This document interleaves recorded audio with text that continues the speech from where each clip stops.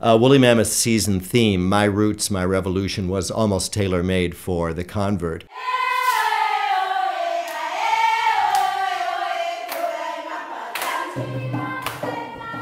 The convert centers around a young African girl in Rhodesia in the late 1890s who, in order to escape an arranged marriage, essentially converts to Christianity, and about the conflict in her soul that this creates between her native religion and culture and this sort of newfound Christian God. Panorama, panorama, panika, panorama, baba, panika, panorama. Danai is unflinching in her look both at the forces of colonialism and Christianity and at the native culture that it's embedded in.